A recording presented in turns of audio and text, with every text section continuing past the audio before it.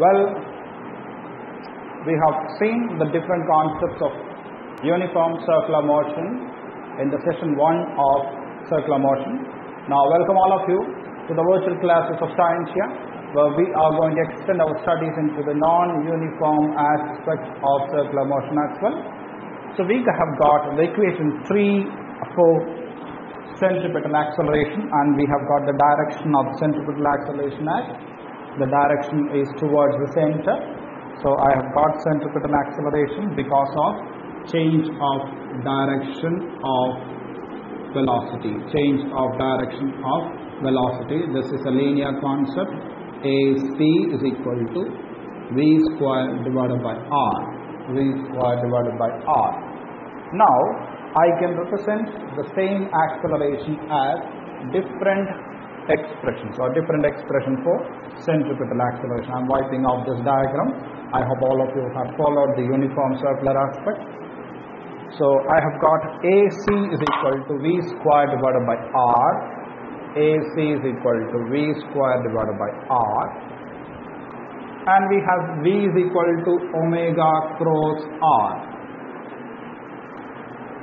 And we all know that omega is upward, R is towards the radius, and omega cross R is, these two are making 90 degree with each other.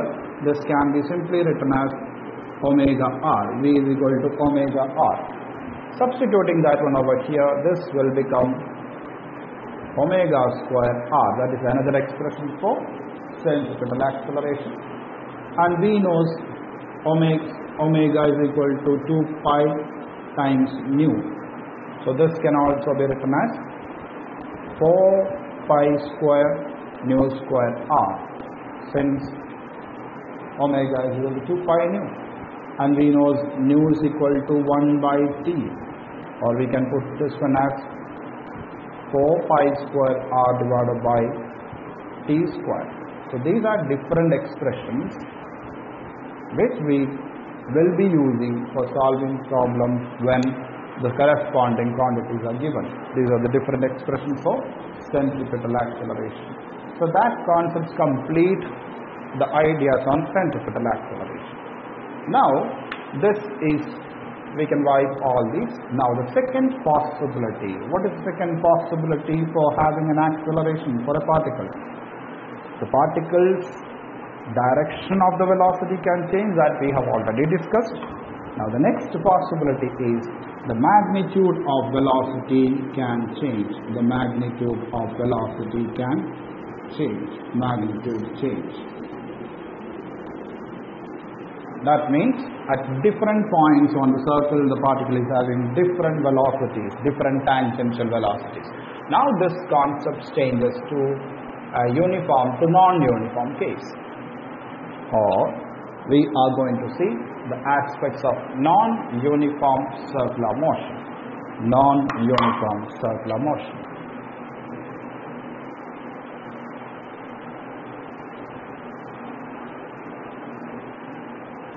So what is the problem over here? We have a circular motion at different points. At P1, it has got a velocity of V1. At P2, it has got a velocity of V2. So magnitude of V1 is not equal to magnitude of V2. So we can say that tangentially the particle is accelerating, or we will call that acceleration as tangential acceleration. Tangential acceleration, we can put it as delta Vt divided by delta T. This can be written as equation 4. The direction of the tangential acceleration is along the tangent itself. Direction is along the tangent. So when the magnitude changes, we can write it has got a tangential acceleration which is equal to what? Delta Vt divided by delta T. Now look at that circle. Suppose the particle is having different velocities at different points. This is making different values at different points. We have Vt is equal to omega cross r. Vt is changing, but r is a constant. So obviously omega also should change. If Vt is changing at different points, we have r as a constant value for all the circular points. On a circle, the value of r is constant, so omega is changing. What is that meaning?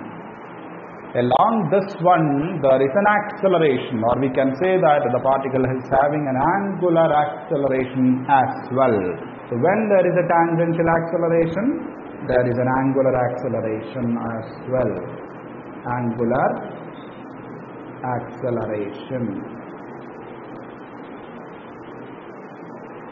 This is represented with the symbol alpha, that is nothing but delta omega divided by delta t. Why it happens? We got a change for Vt gives rise to At. If Vt is changing, if r is constant, omega has to change. If Vt is increasing, omega has to increase. If Vt is decreasing, omega has to decrease. The change of omega, what is change of omega? Change of angular velocity. Change of angular velocity with respect to time gives rise to angular acceleration.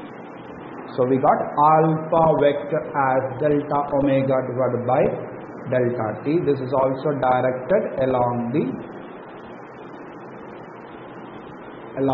axis, or that is perpendicular to the plane of the circle, that is along the axis. We got alpha. I can write alpha is equal to delta omega divided by delta t.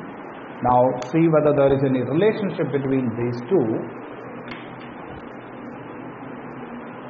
Relationship between alpha and At. We have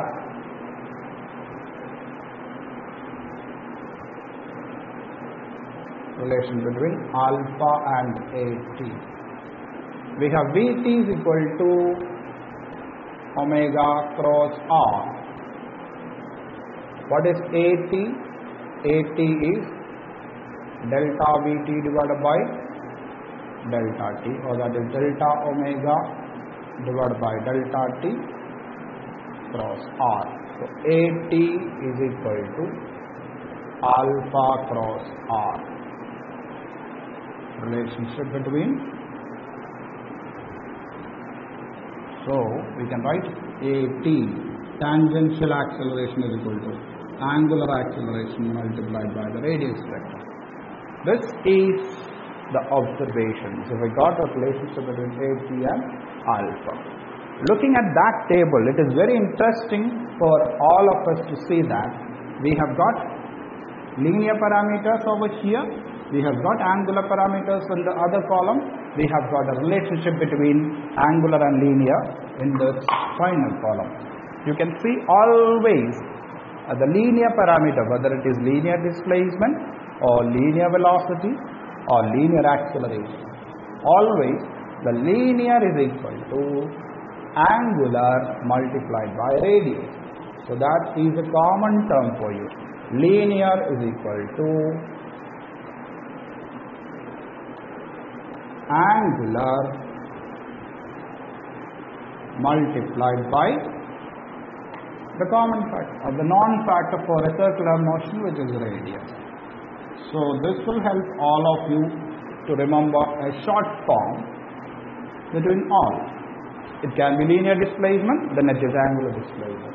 It can be linear velocity, it can be angular velocity. It can be linear acceleration, it can be angular acceleration. So this is the common form which will help all of you to understand the concepts of uniform as well as non-uniform circular motion at a single aspect. Now I am going to conclude this with the different vectors. We have got many vectors for this. I am going to plot all of them and I am going to give you a work so that you can find out the directions of all the vectors. I am going to wipe off this.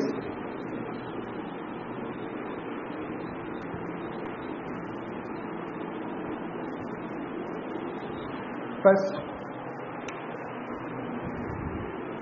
I will take the non-vector, which is the radius r. Second is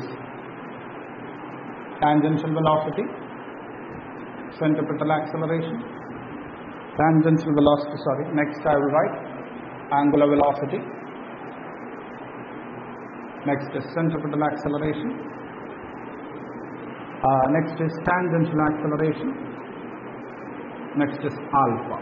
We have studied this many vectors right now. Now my first aim is r and vt. Draw a diagram over here. This is my circle. This is r vector.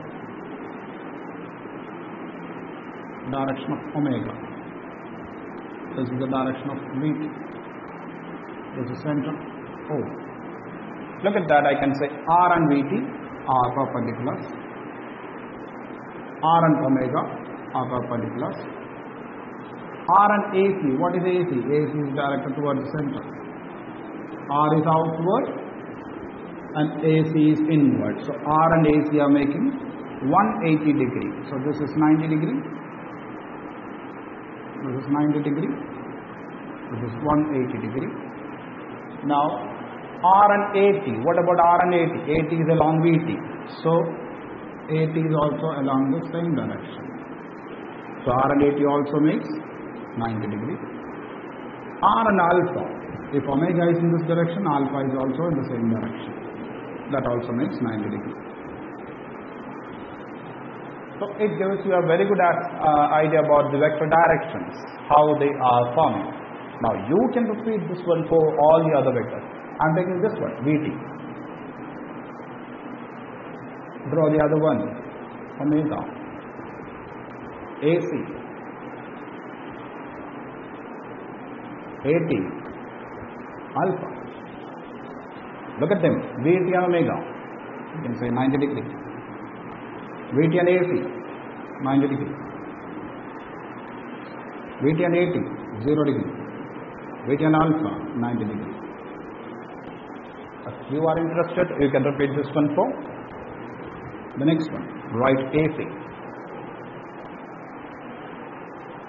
AT and this one is omega.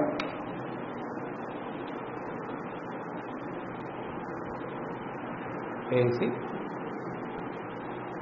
AT, alpha.